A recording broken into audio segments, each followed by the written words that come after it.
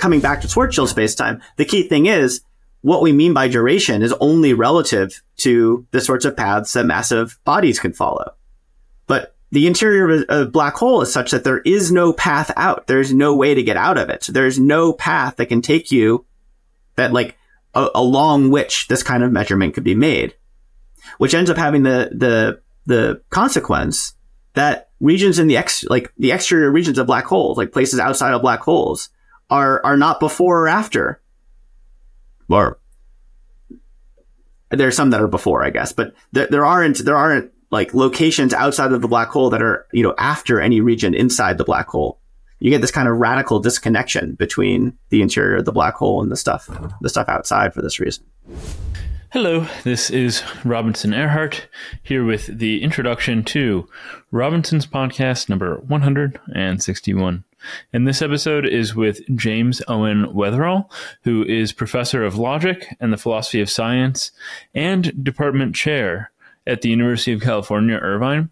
So Jim is a physicist, he's a mathematician, he's a philosopher, and he also has an MFA, which can't be forgotten, in which we talk about.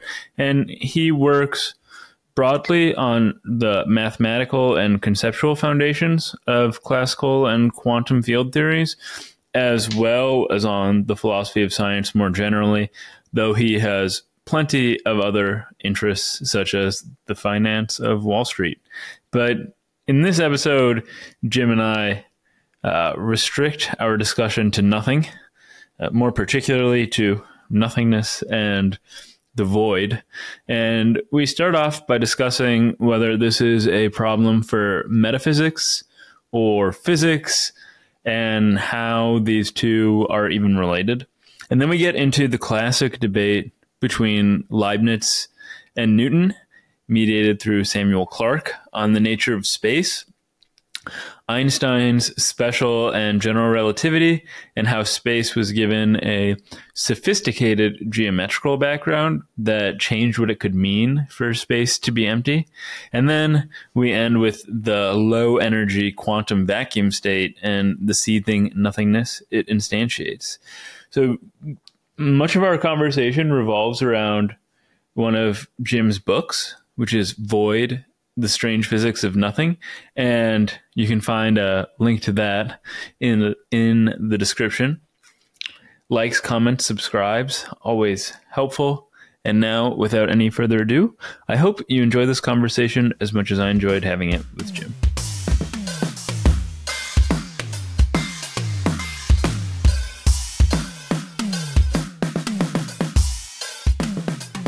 As I was reading Void, I kept thinking to myself, man, this guy can write.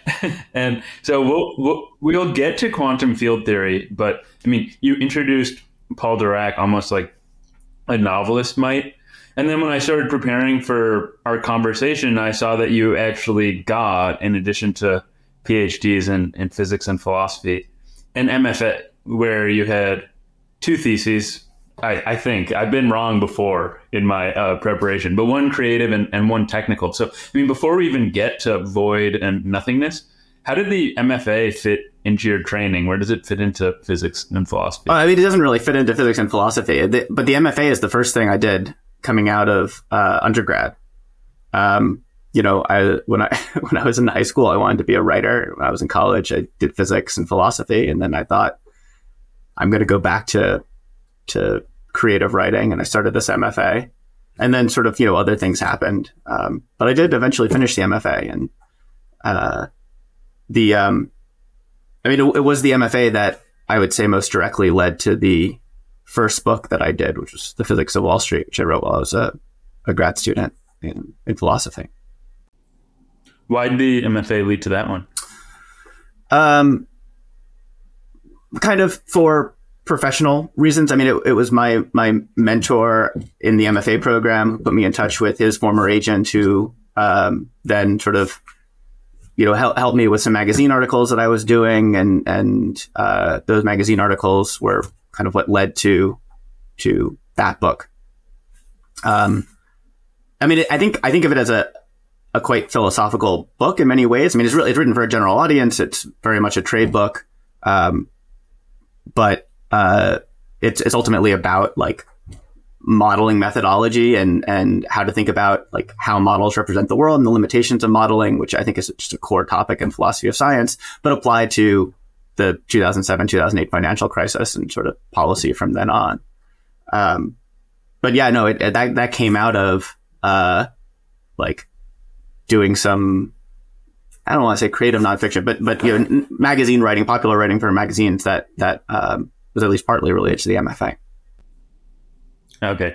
Well, I have to admit that I was disappointed because I was hoping that being the only philosopher / physicist / MFA possessor in the field was part of some master plan. But no, that's still awesome. Just opportunism and just sort of bumping my way through a dark hallway. Got it. Well, I mean, it's still clearly paid out. But then as we move on and then turn to void and emptiness, I think there are two immediate questions that come to mind in this topic. And one is, why is there something rather than nothing? And then the other is, what is nothingness in so much as it's possible? What is it like? But rather than try to answer these questions right off the bat, I'm wondering if you have any thoughts about how one should just go about thinking about them. Are they fodder for philosophers, for metaphysics, or do you think the questions fall more squarely in the camp of the physicists? Yeah, so I don't usually draw a sharp distinction between metaphysics and physics. I think it's certainly true that if you just look at the professional activity, there are a lot of things that metaphysicians do and a lot of things that physicists do don't have very much in common with one another. But there is a clear shared project of trying to understand what the structure of the world is. And to some extent, there are overlapping methods. It seems to me, though, that as a physicist, it's very difficult to get out of the business of doing some metaphysics. Now, it's not always done consciously, and often there are sort of things that you take off the shelf and just take for granted. But there are a lot of assumptions that go into the physical theories that we use. A lot of things that we've learned about how the world must be that didn't even occur to metaphysicians prior to the advent of certain physical theories. A lot of work in the conceptual foundations of those theories that's clarified those metaphysical presuppositions. And so I don't really think that you can do physics without a substantial amount of metaphysics in the background. Now, I mean, it's kind of a methodological stance within metaphysics, but I also tend to think that the most interesting, compelling metaphysics is very much informed by the ways in which metaphysics does relate to physics. The kinds of things that are compatible with our physical theorizing, that are needed for our physical theorizing, seem to me to be the right starting point for doing metaphysics. Yeah. So, I mean, you started off by saying that you can't draw much of a distinction between physics, or you don't draw much of a distinction between metaphysics and physics. And this reminds me very much of something that Tim Maudlin says, or has said to me a number of times, just that if you're interested in the metaphysics of the world, that's what physics is about. So you need to be very well informed of physics if you want to be doing the metaphysics of the world. Yeah, I mean, I think that that's essentially right. The thing that I would the only place I would quibble is that I think that physics is actually about physics, and metaphysics is presupposed by physics. It's there's a lot of metaphysics that is happening within physics. I mean, Tim has a book, The Metaphysics Within Physics, right? I mean, I think that there's a lot of metaphysics within physics. I mean, I do think that there are questions that physicists just don't answer. They're not particularly well trained to answer. They aren't always interested in answering. It's continuous with the work that they're doing. But does extend it in directions that they're not particularly inclined to go. So I think there's work for us to do. Mm-hmm.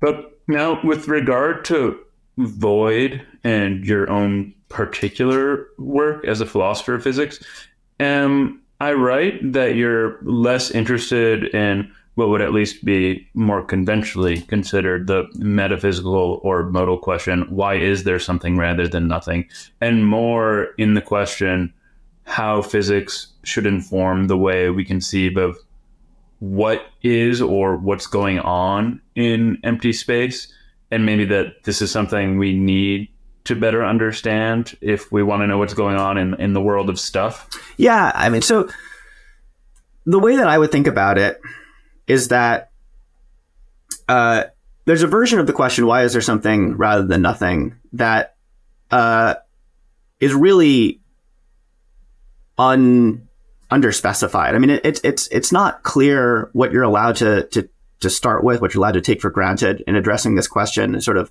why is there anything at all as opposed to nothing at all?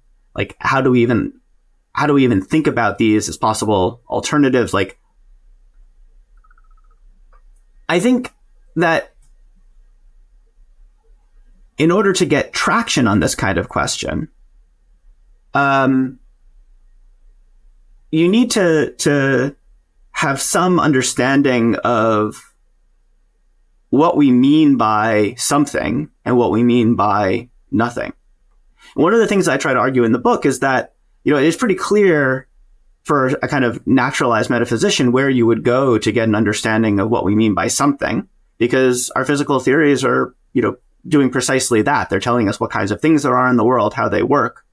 But it turns out that our physical theories are also providing us with accounts of what the world would be like if there weren't any stuff. Now, I totally concede that the kinds of answers that we can give once we've moved into this kind of naturalized version of the question where you think about something and nothing within a particular physical theory, and then maybe you're asking a dynamical question, you're asking a question about why this state rather than that state, which is also represented within the theory. You are not addressing what you might have thought of as the question you started with, but you're addressing a question that is I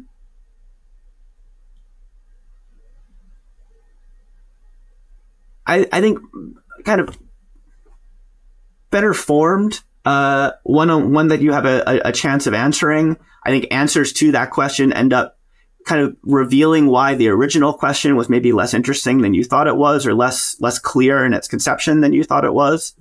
And yeah, so, kind of acknowledging that we aren't answering the question that we started with, I think that the question that we do end up being able to answer is in some sense the more fruitful one.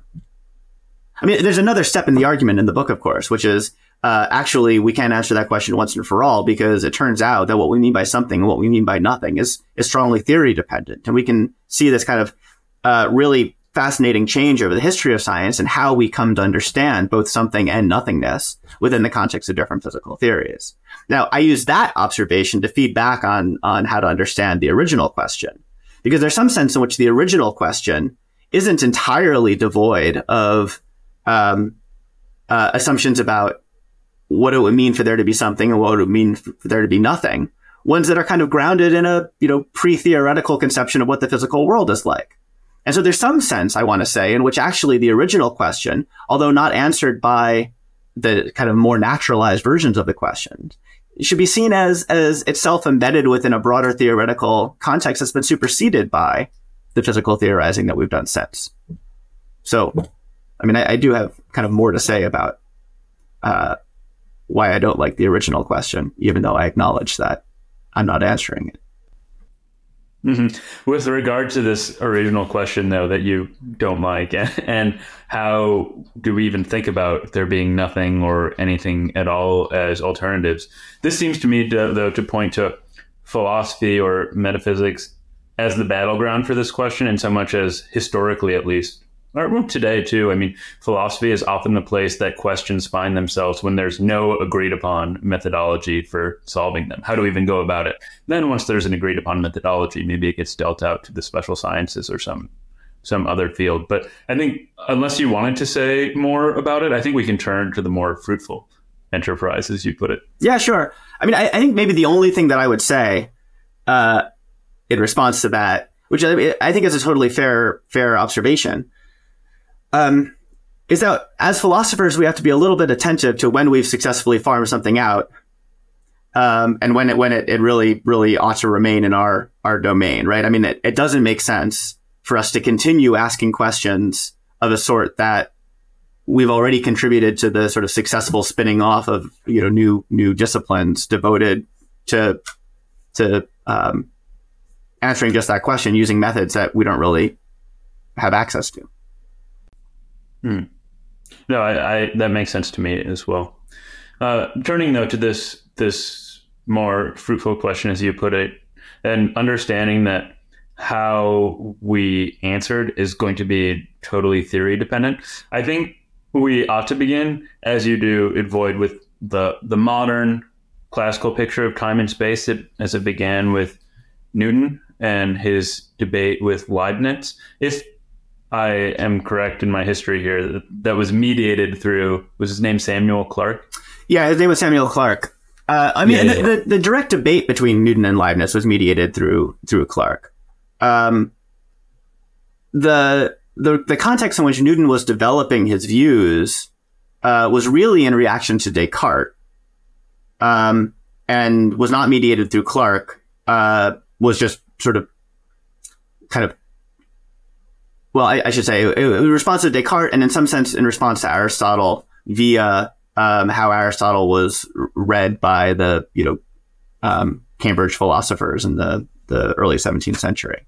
And so Newton himself is not reacting to Leibniz. Newton's parish priest, Samuel Clarke, is kind of defending Newton's views against criticisms from Leibniz.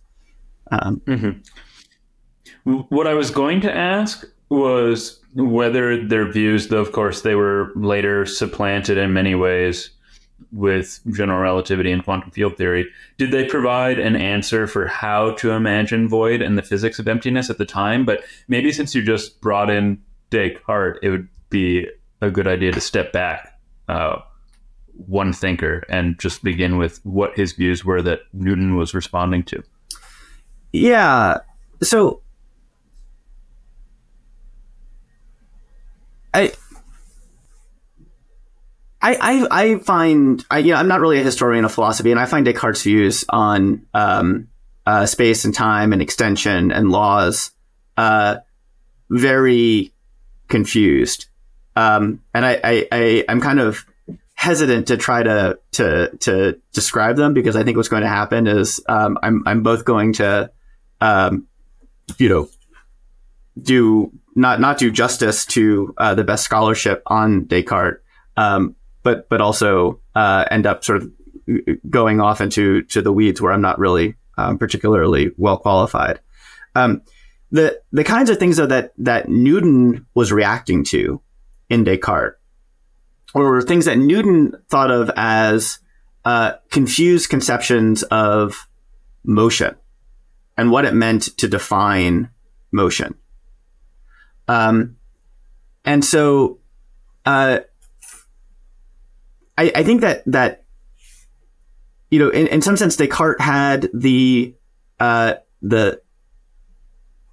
most systematic theory of motion, right? The thing that was supplanted by Newton's three laws prior to Newton. And Newton felt that just the basic concepts that were being used in Descartes' laws were not sufficiently precisely defined. And this is, I think, the motivation for Newton to not just state laws of motion, but to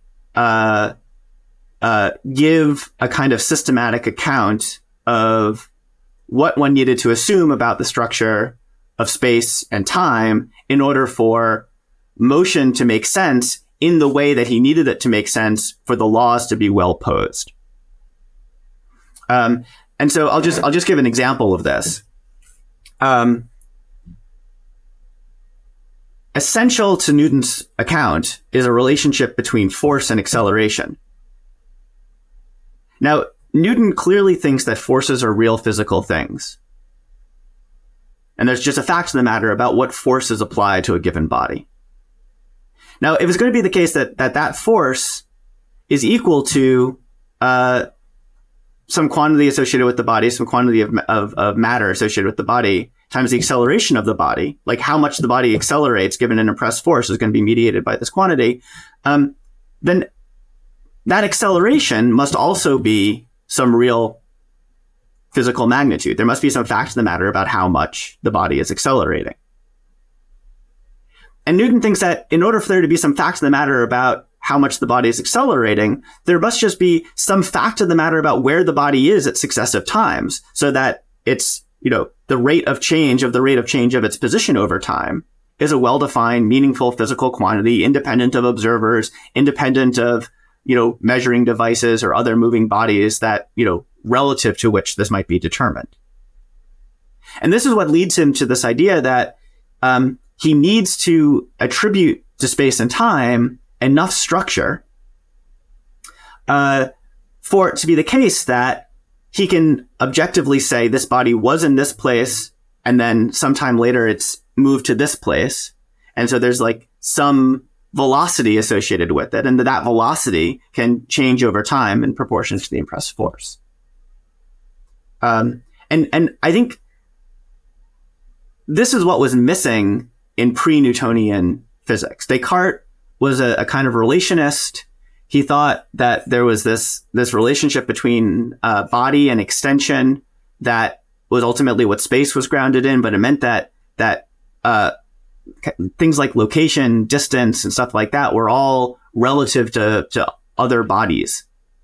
But that clearly isn't enough if you want to say that acceleration is an objective, non-relative fact about the world. And so, what Newton ends up doing is giving us this picture of what space and time have to be like in order for his laws of nature to make sense, which then in turn gives us a sort of an understanding of what empty space would be like, what the world would be like if there wasn't any stuff in it. That I think diverges pretty radically from the kind of relationist picture that had occupied, other Enlightenment era physicists, where somehow space is derivative on bodies and the relationship between bodies. Where almost, the idea of empty space doesn't even make sense. So, well, just to recapitulate then and make explicit how nothing enters the picture in his project to make sure that I'm following totally. It was so formulating these assumptions about space and time to make sense of motion in response to Descartes. It was this that brought void in space in the abstract, divorced from matter, into the picture, and that's how it connects to nothingness in the beginning. Yeah, that's right. So Newton has to Newton feels he has to say what empty space is like in order to be able to talk about what it means to move through empty space and what it means to have bodies exert forces on one another within space. So that's what I'm claiming.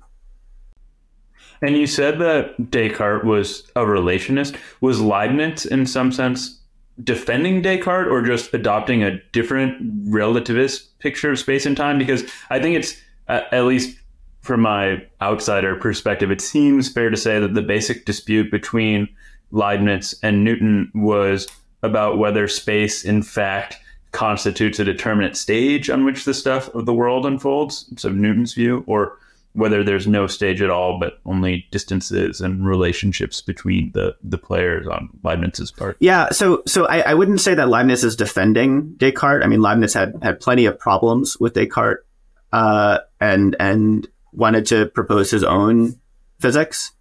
It's not like he was somehow a Cartesian or a subscriber to Descartes' physics.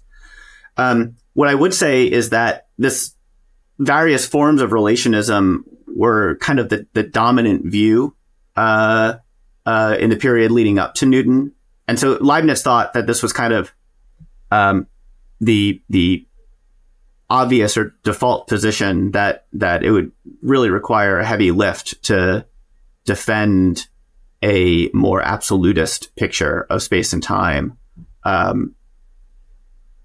for reasons that he gives in the Leibniz-Clark correspondence, which are not, the kinds of arguments I think that you see Descartes giving, in part because Descartes didn't really have, he wasn't responding to an opponent who was arguing for a view like Newton's. And you've already given a good example of Newton's reasoning, but how did Leibniz defend or conceive of this idea of space as being totally relative? I know that he employed some famous principles in his reasoning, like that of the identity of indiscernibles or sufficient reason. Yeah, I mean, I think from a modern point of view, it's fair to say that what Leibniz is doing is a kind of Occamist reasoning. I mean, basically, he thinks that giving some kind of ontological status to space that was in any way independent of bodies was to allow for ways in which the world could be that couldn't have any kind of observable physical significance. Right. And so this means that there's a kind of like extra structure hanging around within your picture of the world that doesn't seem to be doing anything. And so ultimately, the way I see the principle of sufficient reason acting in this context is that when Leibniz is arguing that, God needs to have a reason to make the world one way rather than another, what he's really saying is there's this sort of overabundance of possibilities accorded by your theory. And you can make that observation by saying, well, how do you choose between them, or how does God choose between them? But ultimately what he's saying is, look, there's no reason for there to you don't need all of these different possibilities. I mean, the distinction between them doesn't play any role in your physics. It doesn't play any observational role. It's not needed for your metaphysics. We should try to develop a theory of physics that doesn't require us to posit this kind of extraneous looking structure.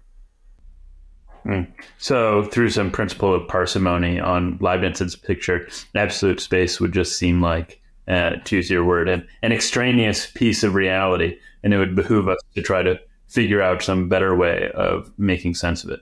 Yeah.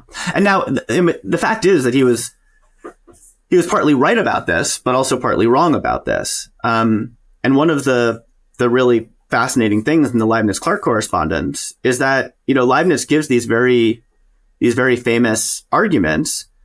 Clark responds by just pointing to the part of the Principia where Newton has already addressed this point.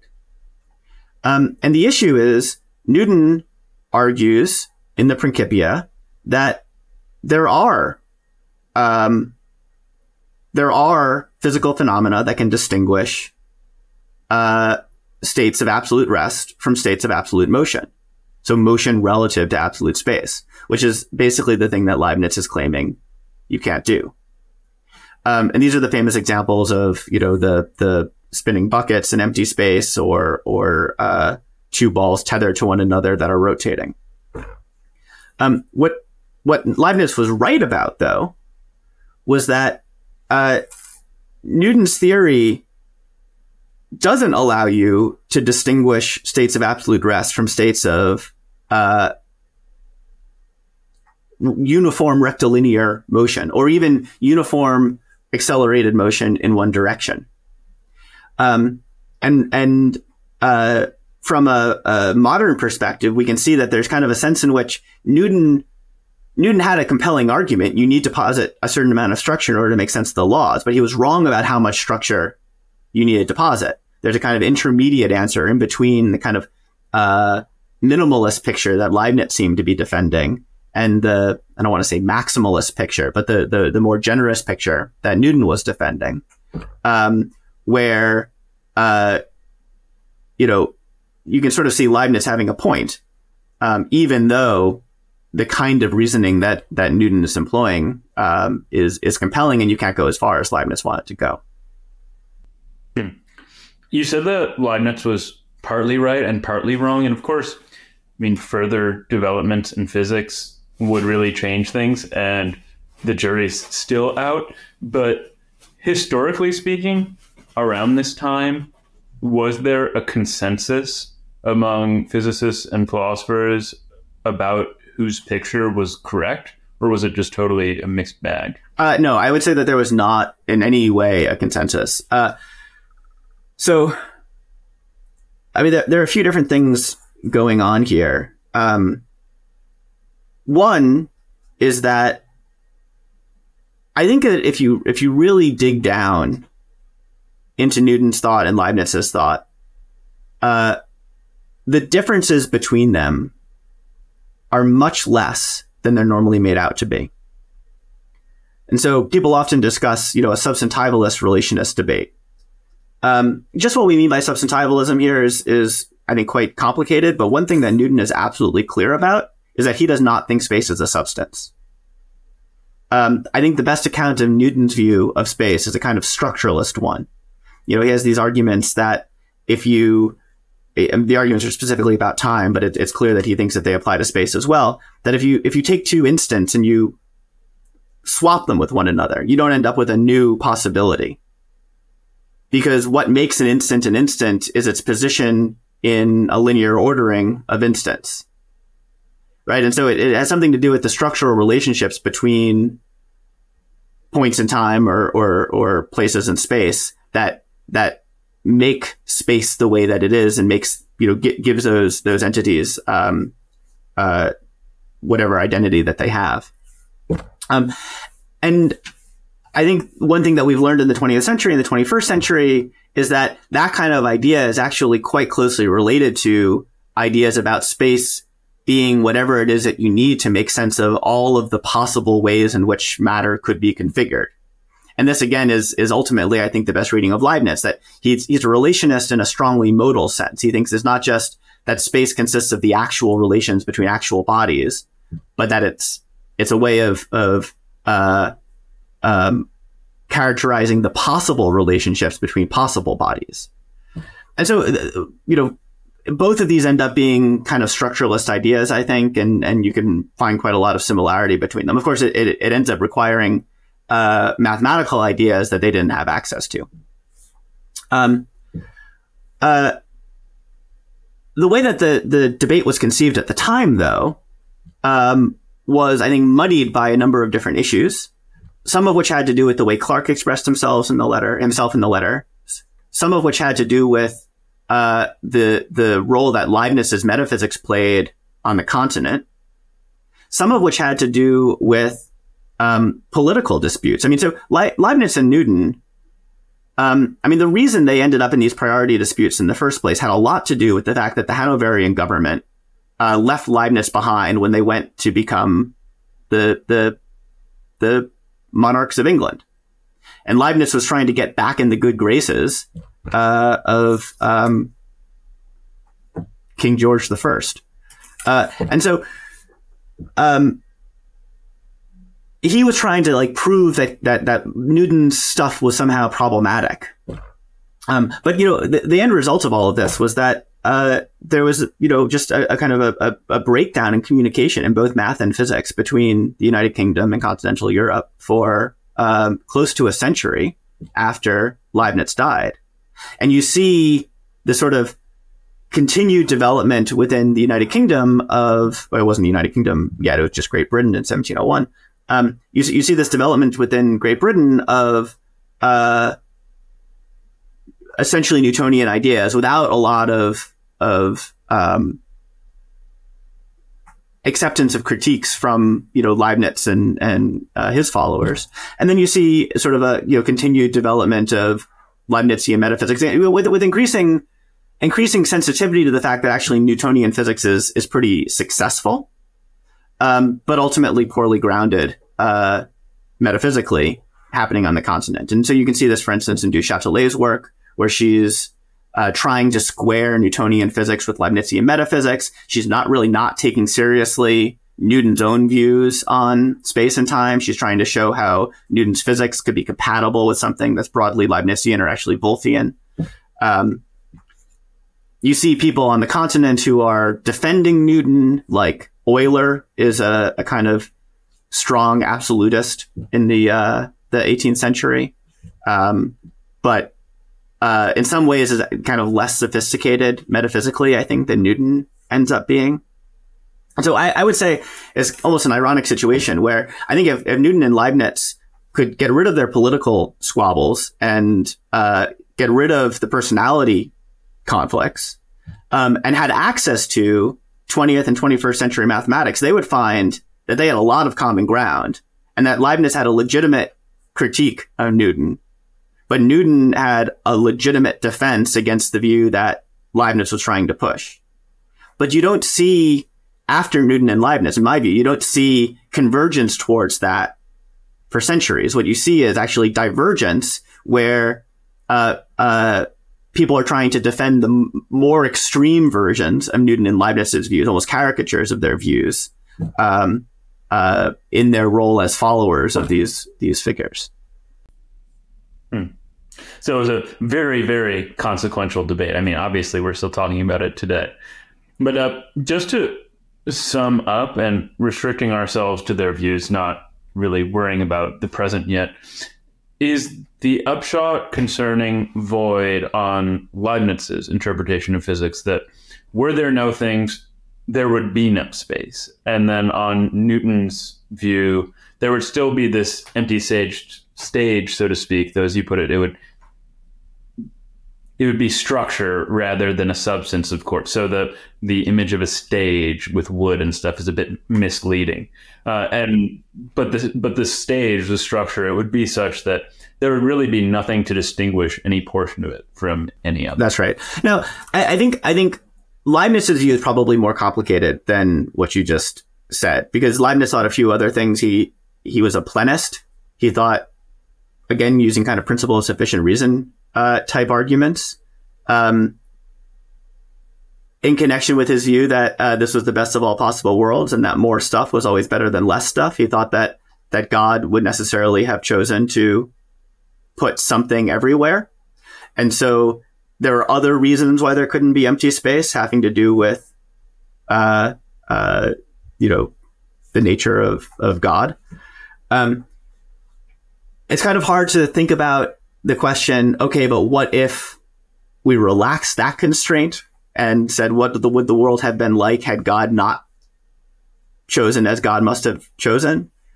And here, I think that actually the modal relationism can come in, where you say, well, space would still be that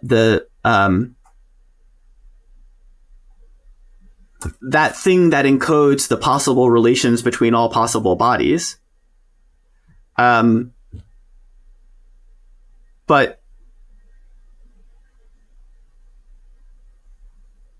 this ends up being a very thin notion of space. And it's not really clear that if there truly were no bodies, but could have been bodies, which is what you would need to be thinking about here, that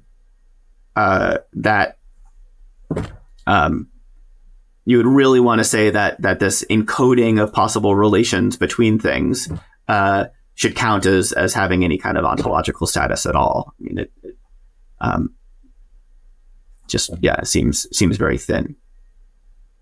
I don't talk about Leibniz's views so much in the book here. I sort of focus on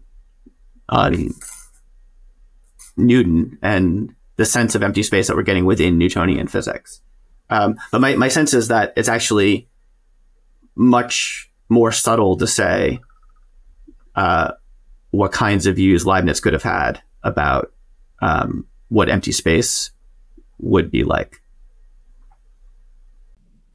Well, before we move into general relativity and how it might inform our view of empty space, I think it would be worth rehashing just how the theory altered our conception from the classical picture. For our listeners who aren't familiar with Einstein's work, is there an easy way to describe the shift in space-time from the Euclidean absolute image of Newton's to one that's relative, that doesn't allow for absolute simultaneity and so on? And we don't have to be comprehensive at all, because these issues have come up on the past in the show.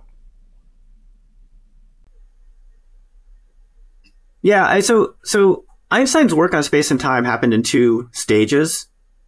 The first one was really driven by foundational problems in Maxwell's theory of electromagnetism, having to do with precisely the kinds of things that Leibniz was worried about. So Leibniz is worried about the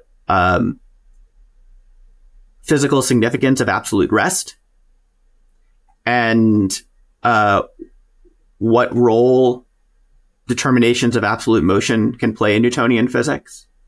Maxwell, on his own conception of the theory, of his theory, can be seen as sort of relying on a Newtonian concept of absolute rest.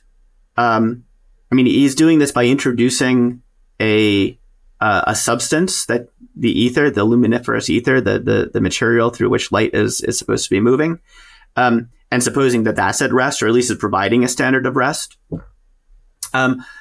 But what people realized over the course of the late 19th century was that this state of rest, this luminiferous ether, whatever its state of motion was not playing any observable role in electromagnetic phenomena. And this led to some kind of deep puzzlement, because it seemed as if the theory required this. But it also seemed as if the theory needed to be our theory of matter needed to be like carefully tuned, almost gerrymandered to look like, have these like kind of conspiratorial features, such that we could not measure motion relative to this absolute state of rest associated with the ether. And so Einstein's idea is to sort of really go back to the basics and say we can get rid of this presupposition about the state of, this absolute state of rest and this ether by reconfiguring how we think about space and time. And what this ends up doing is, in the first step, just sort of changing definitions about what length means, what duration means, what angles are, making all of those quantities relative to different states of motion. So different observers in different states of motion, different measuring instruments in different states of motion are going to make different determinations of these quantities. The definitions of the quantities end up being relativized to idealized measuring apparatuses. If you redefine things in this way, the conspiratorial element goes away. You no longer need it to be the case that electrons are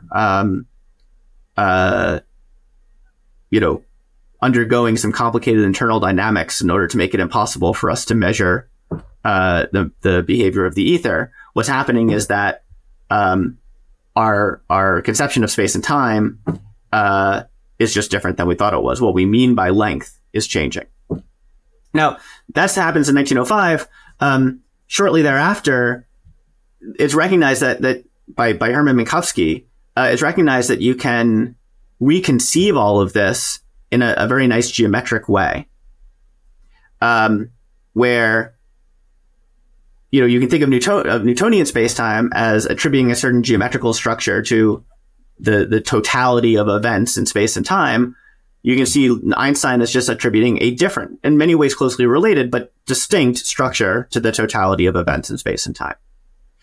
But again, the basic thing is we're encoding information about lengths and durations. The final step comes, between 1913 and 1915, where Einstein is trying to figure out how to take this, very beautiful new geometric picture that makes sense of electromagnetism and fit in Newtonian gravitation, right? Because at the beginning of the 19th century, the beginning of the 20th century, rather, we have these two theories. We have Newton's theory of gravitation, which is still doing a great job in virtually all of our applications. In fact, we have hundreds of years of precision tests of Newtonian gravitation. This is as well established as any theory could have been at that time.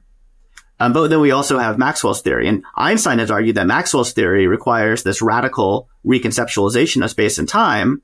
But Newton's theory doesn't fit with his new conceptualization of space and time. And so you have this kind of tension, right? Is it the space-time that Maxwell's theory seems to need, or the space-time that Newton's theory seems to need? And so Einstein's idea is that we should reformulate gravity in a way that's compatible with relativity. And this is what ultimately leads to this idea that gravity actually isn't a force at all. Gravity is a manifestation of the space-time structure. And that the way in which you get all of the degrees of freedom you need to describe gravitational interactions is that space and time have themselves additional degrees of freedom. That space and time can be curved. And what we mean by space and time here is still, once again, the sort of encoding of the kind of measurement apparatuses, like the things that measurements can be made. Now, subsequently, we came to think of things in a much more geometrical way, where it's kind of these operational definitions in some sense fall away or come to have the status of interpretational principles or interpretive principles. But at least I think the way that Einstein was thinking about it, that kind of operationalistic picture was still very important to him as he was understanding what it meant for space and time to be curved in 1915. Was that? Yeah. You said that one major consequence of the shift from Newton's view of space, among other major consequences, is how we conceive of length, and then perhaps by extension, no pun intended, distance. And in the classical picture, I mean, it's quite easy to make sense of distances and relations in space because we know how to do this in a three-dimensional or four-dimensional Euclidean space. But maybe to wrap our heads around space in Minkowski, who you mentioned, Minkowski space-time or Schwarzschild space-time, how do we even measure distances to pick out or describe intervals or volumes of space in the first place? Yeah, so, I mean, let's just start with special relativity. I mean, the picture that emerges is one in which, so for Newtonian physics, there's a fact of the matter about the spatial distance between any two simultaneous locations, any two simultaneous events. And there's a fact about the temporal distance, like the amount of time between any two non-simultaneous events. Newton thought there was also a fact of the matter about the spatial distance between two non-simultaneous events. And this is ultimately, whether there's a fact of the matter about that question is the thing that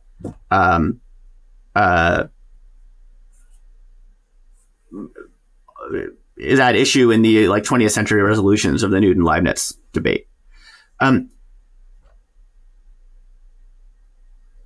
In relativity, ultimately what you want to say is that you simply don't have those kinds of relationships. The relationships you have are spatiotemporal distances between events.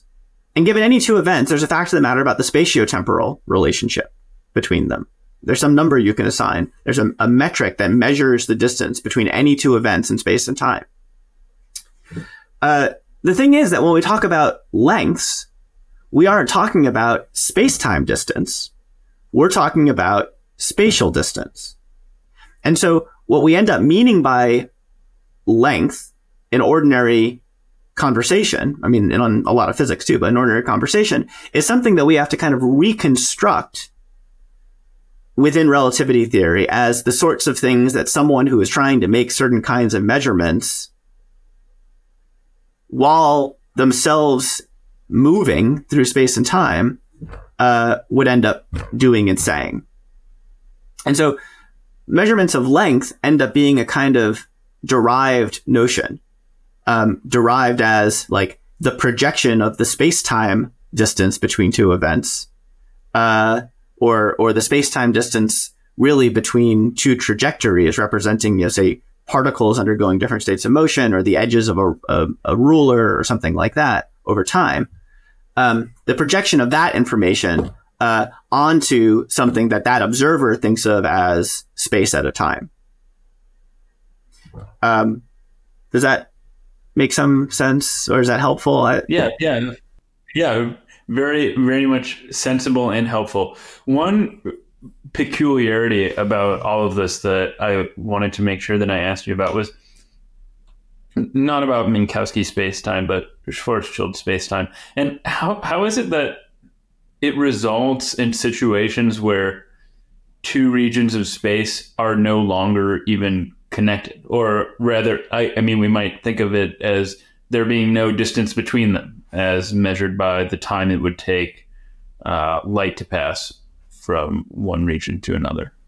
Yeah. So, I mean, this is how we represent black holes, right? I mean, there's, I think it's pretty common. I mean, both among astrophysicists and among people who aren't neck deep in general relativity, to think of black holes as compact objects just out in the world, kind of like stars, but just kind of denser. But given the relationship between gravity and space and time and general relativity, you end up with a situation where what's distinctive about the interior region of a black hole is that there are no paths that light or any massive body could travel to get from the interior of a black hole to the exterior of the black hole. There's no trajectory you can follow that would take you from that place to that place. Now, time in general relativity isn't absolute, right? You give me two events. It's not the case that I can say how long, what the duration is between them. What I can do is, if they're related by the kind of path that a massive particle could follow, I could say how long that particle would think it took to get from the first point to the second point along whatever path it traveled. And so, what I can do is I can say, I'm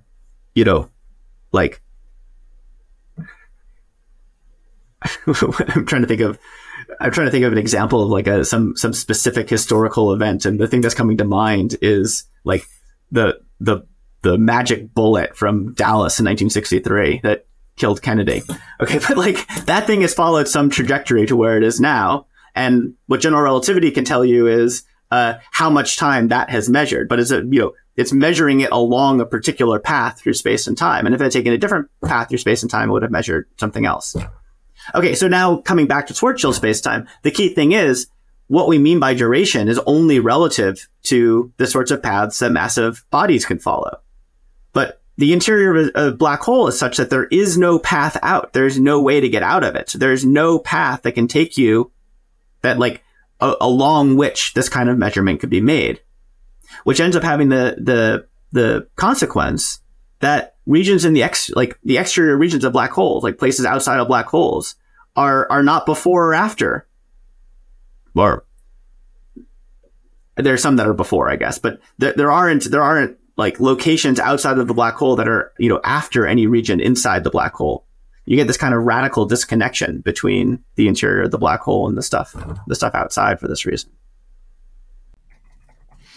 Now, Newton's view of space seemed to provide a much more intuitive picture of what nothing, or before I say much more, it provides a very intuitive picture, I think, of how we should think of space when there are no objects in it.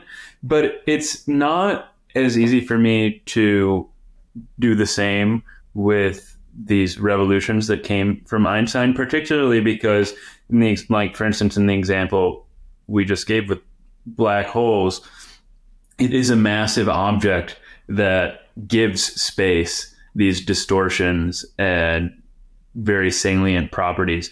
So how Is it just that we have to think that there must be this pre-existing or object-independent geometry to space without objects, that these massive objects warp or that light travels along?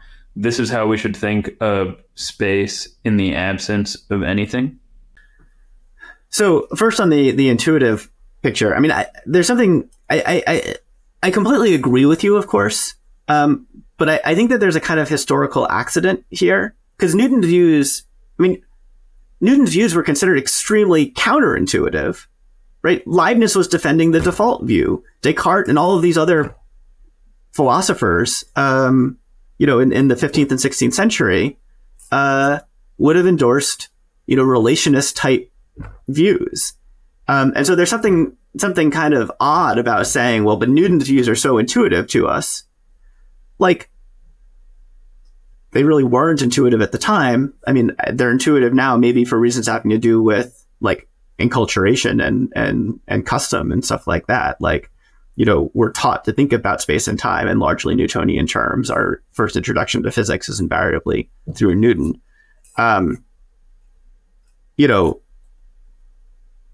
If when you're a little kid, your parents don't tell you, oh, like, when you drop that, it's going to fall because of gravity. They tell you instead, when you drop that, it's going to collide with the Earth because you're no longer exerting a force to keep it up. Maybe you'd end up having different ideas about space and time. I don't know. I'm not trying this experiment with my kids for what it's worth. So I think the thing to say about it seems to me like what you're worried about with relativity is how to think about these situations where you have curved space-time, but no matter. Are we in some kind of like weird modal space where we're considering situations where matter is curving space-time, but we've imagined the matter isn't there. And so now we're in some kind of like, counter-nomological, like non-law governed situation or something like that. And that's not actually what is happening here. The thing is that general relativity, like Einstein's equation, the fundamental equation of general relativity, the equivalent of Newton's, kind of the equivalent of Newton's law of universal gravitation, allows for solutions in which there is no matter, but space and time are curved. I don't think this is exactly the right way of thinking about it, but one idea that physicists sometimes have is that because this theory is nonlinear, there's a sense in which the curvature of space-time reacts to itself. And so there's a kind of like space-time being curved leads to curvature of space-time, right? And so you end up with this kind of self-consistent totality, but where you don't need an entity that's causing it to curve. It's sufficient to have curvature that you just have a kind of a global solution in which curvature is present. You don't even have to think of it in terms of global solutions, actually. You can give me some initial data. So specify the world at a time and suppose that in that world, there's a little bit of curvature. There will continue to be curvature. It will evolve over time in such a way that curvature is going to, have other effects on the curvature of space-time. Maybe the most intuitive cases. So black holes are a weird case because we want to think of black holes as things. They're the remnants of collapsed stars, stuff like that. But general relativity allows for a possibility where there was never a star in the first place. You just have, globally, infinite, from like t equals negative infinity to t equals infinity, a black hole present with no matter anywhere ever existing, right? And if you imagined what it would be like to be, a little speck of dust in this otherwise empty universe, you would gravitate towards this thing. You would approach it as if it were a planet or something like that. But there's no stuff there. There's just the curvature. Right. But I think the most intuitive kinds of cases are to think about gravitational waves. Right. And so think about a situation where you have as a first step, think about like an incandescent light bulb, where you have some current running through a resistor. The resistor is getting hot and it's releasing photons. And then the photons are sort of propagating away from that, excited object. Now imagine a situation where instead of running a current through a wire, you have a binary star system, and these things are orbiting each other, but they're orbiting each other in some sort of way that ends up producing something analogous to electromagnetic radiation. And just like the electromagnetic radiation will sort of travel away and then, eventually hit your retina, these gravitational waves will travel away from that rotating body.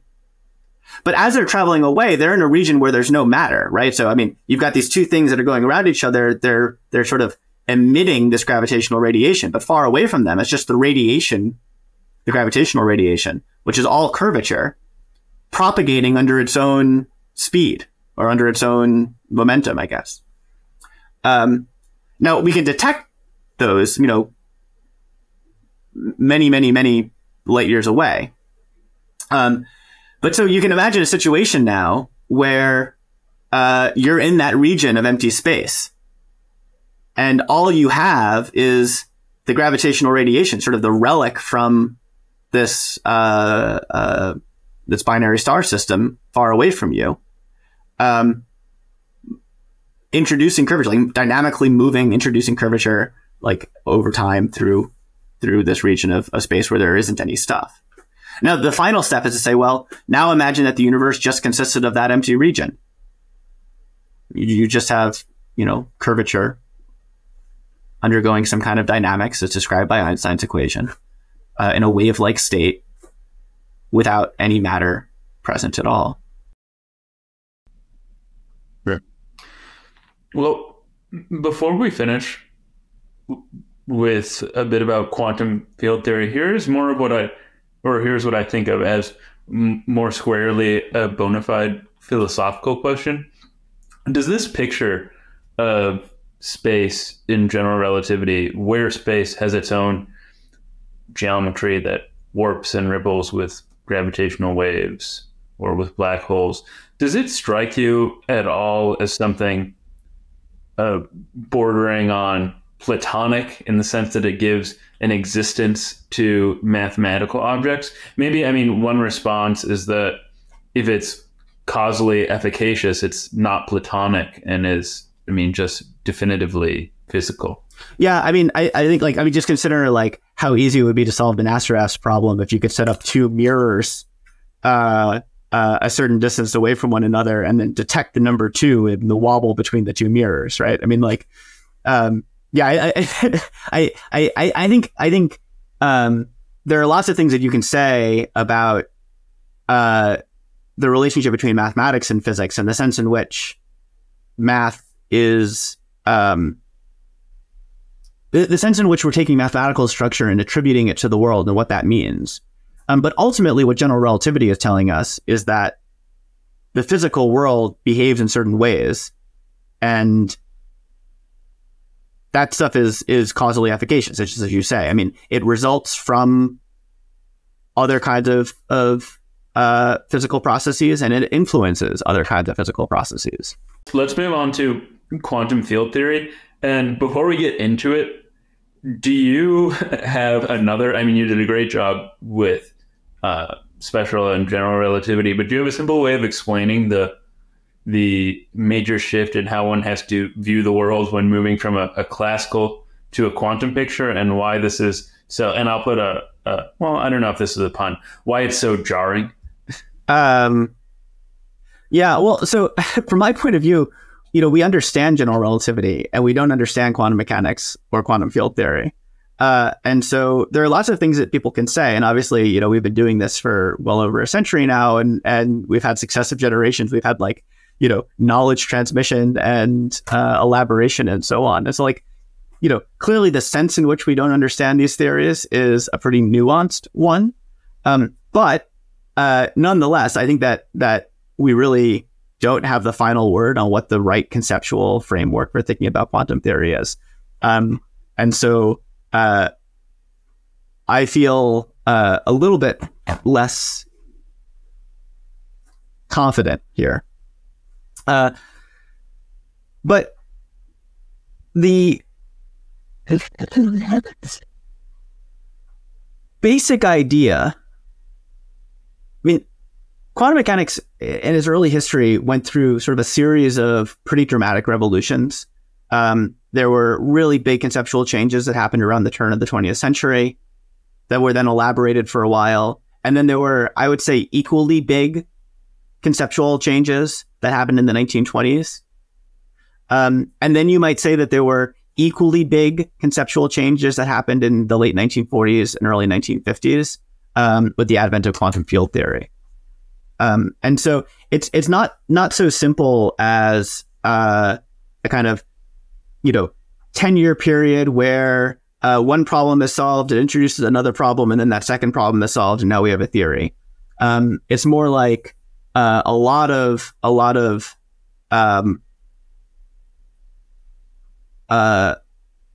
sort of gradual progress, big conceptual changes, gradual progress, big conceptual changes, and then situations where we're kind of aware that we don't really understand what's going on, but we also have figured out how to work with the theory and can design experiments, and those experiments are doing, are really well described by the theory, and we're pretty happy with where we've ended up.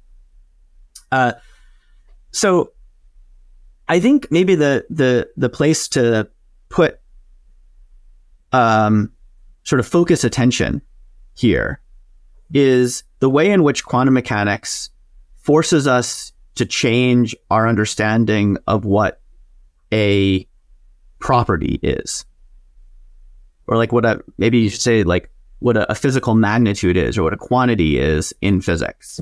But physical magnitudes are characterizations of the properties that we attribute to matter. So this is, in some sense, just different words for the same thing. In sort of standard physics, these are called observables. It's not really the right language for reasons that John Bell emphasized, because we're actually not talking about what we can observe. We're talking about what the world is like. Yeah, exactly. So it's, he recommended beable, but no one uses that. And so I'm not going to, I'll say observable, but with the caveat that what we're talking about are, the ways in which things can be. So what happened in the 1920s was that two different lines of thought converged in the realization that the way in which we think about the properties of matter had to change. And it had to change in two ways. One of the ways in which it had to change was that it was no longer the case that we could just take for granted that all quantities could take on any value at all. And so what do I mean by that? I mean, in classical physics, like there are basically two possibilities, right? Like you can have things that have to be positive, or you can have things that can take any value from negative infinity to infinity. But like the things that are positive, they're just continuous. Like it doesn't, you can have any value for energy. You can have any value for momentum. You can have any value for entropy, whatever position. These sorts of determinables associated with matter are always simply structured in this and always in the same way. Or just any numerically possible value is physically possible. That turned out not to be correct. And that was one of the things that people first realized at the turn of the 20th century, was that energy states, like the amount of energy associated with configurations of matter, like in atoms, were discrete. It wasn't the case that an electron orbiting the nucleus of an atom, say, could have any orbital energy at all, or could continuously vary in its orbital energy, the way that, say, Mars, right? Like the orbit of Mars could gradually shift outwards or gradually shift inward, occupying each position in between. Electrons aren't like that. They can't gradually shift outwards and gradually shift inwards. Insofar as you can think of them as orbiting at all, they're discrete orbital levels with discretely different energy, and they jump from one to the other. They jump from one to the other precisely when they are either basically hit with or emit a photon of precisely that discrete difference between the energy levels. Okay, and so that's like a really radical change in what it means for matter to have properties that like they come in these discrete bundles, right? And that's the origin of the word quantum. The quantum is supposed to correspond to this like discreteness associated with properties like orbital energy. The second big conceptual change having to do with how we conceive of properties that happened in the 1920s was it was discovered that they were I'll say in the mathematical terms, non-commutative in a certain way. Order matters. And you can think of this in terms of measurement, if you'd like. If you measure momentum first and then measure position, the probabilities associated with the outcomes of your position measurement will be different from if you started with the exact same system, made the exact same measurements, but switched the order and measured the position first and then measured the momentum second.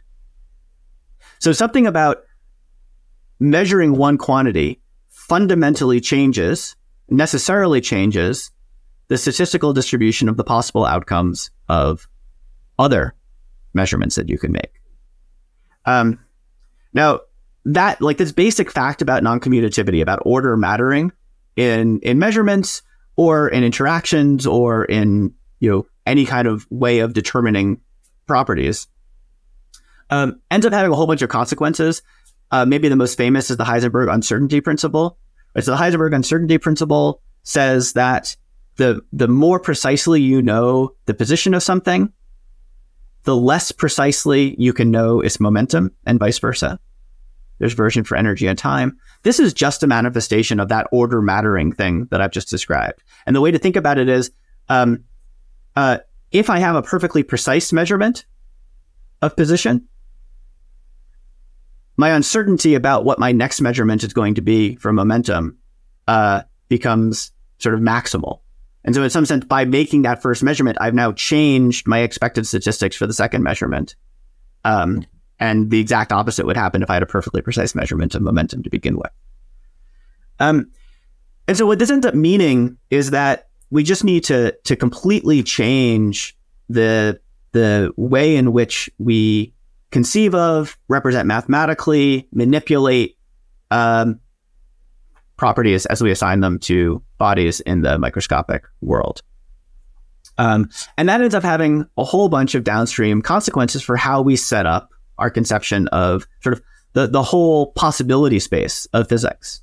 Like what kinds of configurations there are, what kinds of configurations there are going to be determined by the different ways in which things could be.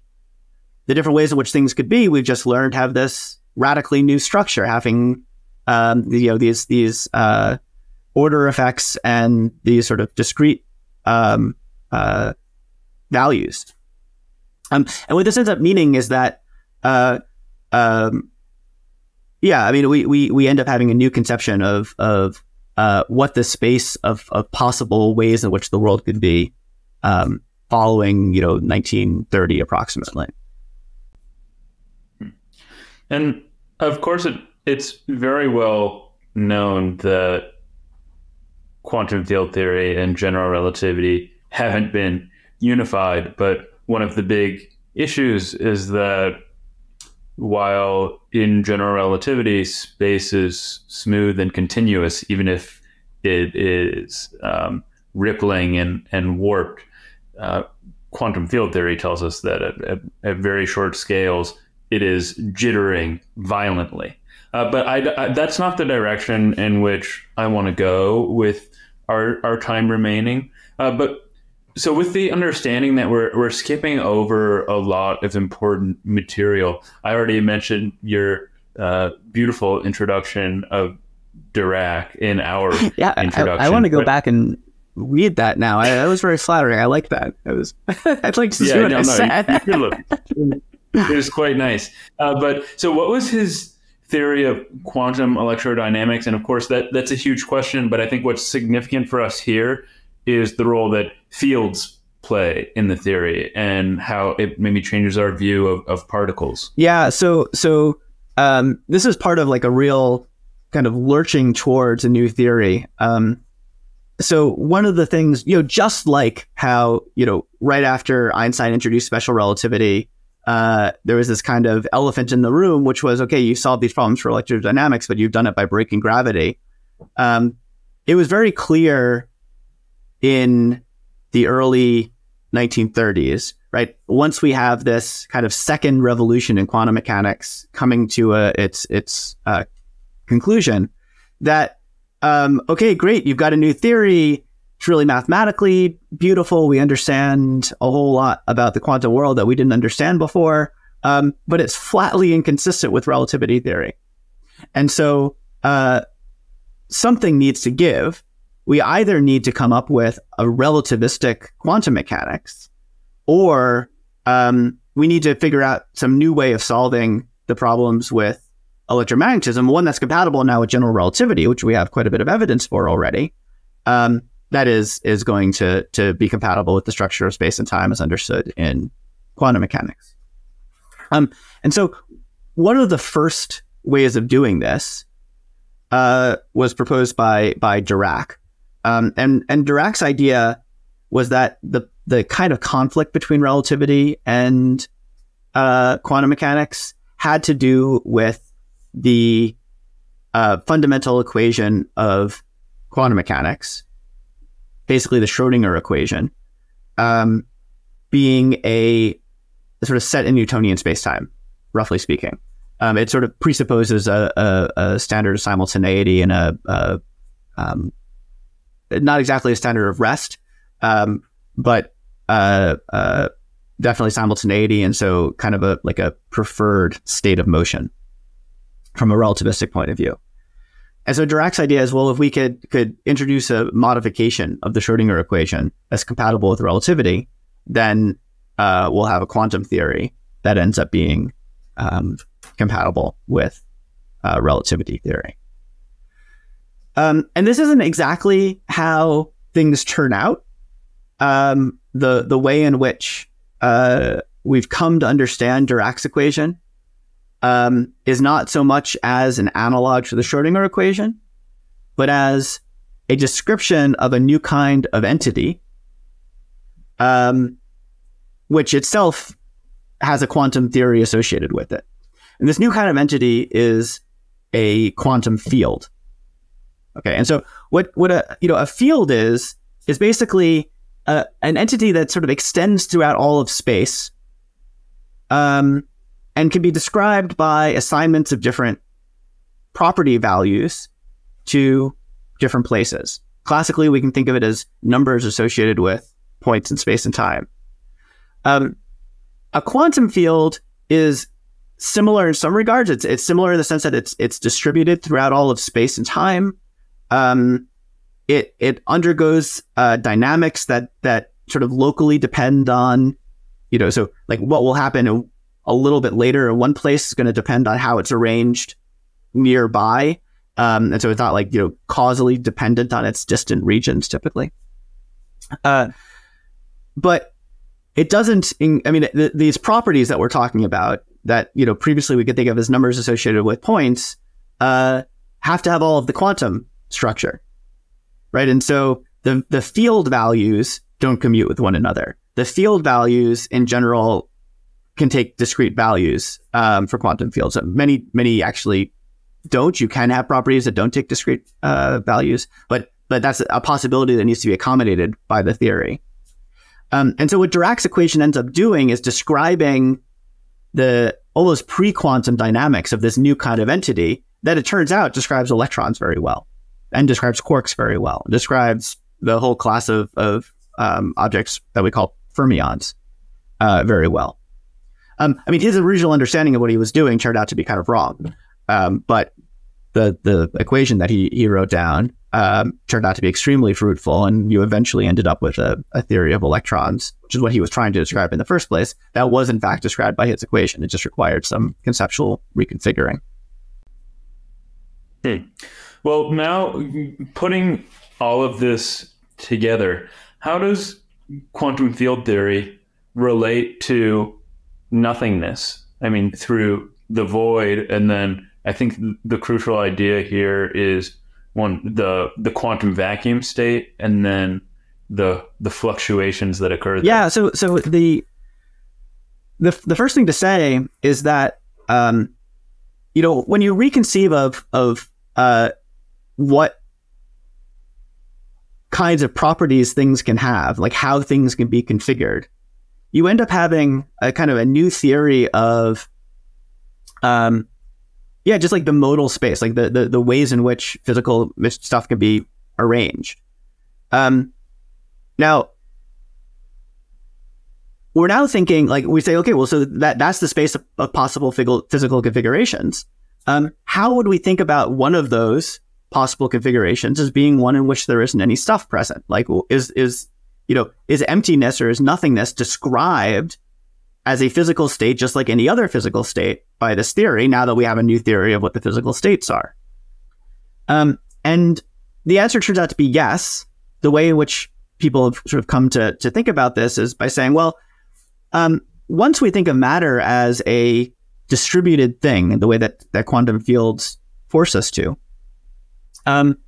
we should be able to ask questions like, well, is the configuration of this quantum field one in which, if I were to perform an experiment to detect how many particle-like excitations there were in the world, I would be confident that there were none?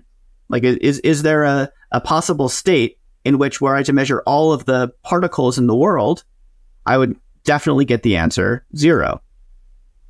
And the answer is yes. This is the state that gets called the vacuum state. It's the lowest energy state in the theory. It's a state in which the theory predicts that globally there are no particles. And by there are no particles, what I mean is, there's a property in this space of possible properties described by quantum mechanics, which is the property, how many particles are there in the universe at a time? And that state is such that that property has the value 0.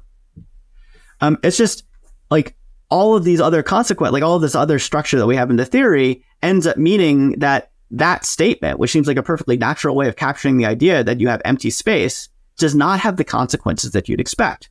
Right? So one consequence you might expect is that if you're certain that there will be no particles globally, if you measure the entire universe at a time, that it will follow that there will be any particles if you measure them locally. Like if you go in your backyard, you put a particle detector, will you find anything?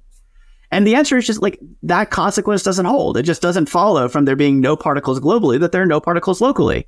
There can be particles locally. Now, I think the basic mathematical fact is what I've just described. Now the question is, like, how could we possibly conceive of a breakdown of such a simple and obvious inference? And the way that physicists do this, which is in some ways metaphorical, is to say, well, there's this kind of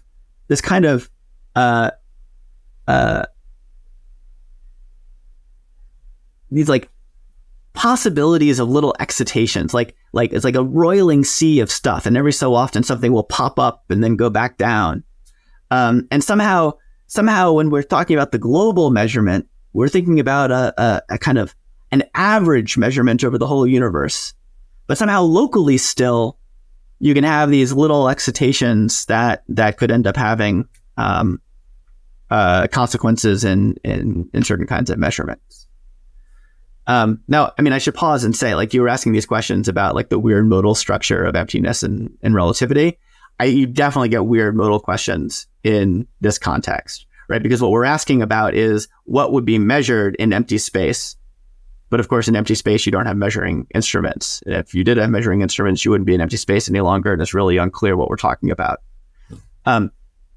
Conceptually, the right way of thinking about it is you have these quantities, these things that we call observables. Those observables in cases where we are making measurements, have an interpretation in terms of what the possible outcomes and the statistics for those possible outcomes and measurements would be. Here, what we're doing is saying, well, we can't actually perform those measurements, but we have a standard toolbox for talking about what the significance of certain states giving certain values for certain observables is. And so that's what's going on here. Like we're saying, like our local number operators, our local number observables will have non-zero expectation values in regions where, even though globally the number operator is in a state that is identically associated with zero particles.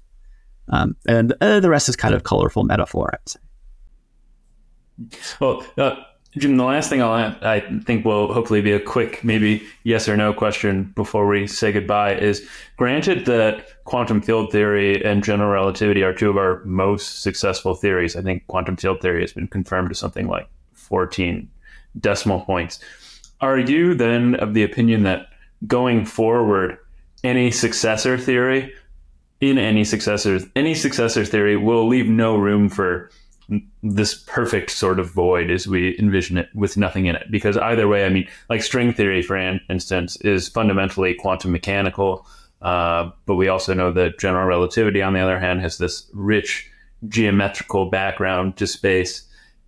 Is there any room for a very simple picture of a void, or is that just totally out? Yeah, I think that's toast. I mean, it's ironic, but in string theory, you end up, in a lot of quantum gravity, actually, you end up thinking of gravity not as a force exactly, but as mediated by particles, the way that forces are mediated by particles. And so you have these gravitons that are kind of like photons. And so there is a possibility, I think, that we're going to end up wanting to say that some of these richly structured empty space-time solutions in general relativity should actually be thought of as sort of filled with gravitons, which are kind of like objects in the way that photons are kind of like objects. And so, it's plausible that some of the sort of rich conceptual structure of empty space is going to get left behind. But any view that looks like that, or any theory that looks like that, is going to be one in which you're going to have a gravitational vacuum like you have in quantum field theory, and you're going to have gravitons, spontaneously popping in and out of existence locally. And so locally, you're still going to have something that's going to end up looking like manifestations of curvature, even though globally, you're in flat space-time. Well, Jim, thank you so much. This has been a whirlwind tour through the physics of nothingness. Yeah, thanks, Robinson. Hold on. If you haven't subscribed, liked, commented, or reviewed, that would be so helpful. And if you haven't yet, you could also follow me on Twitter and Instagram at Robinson Earhart.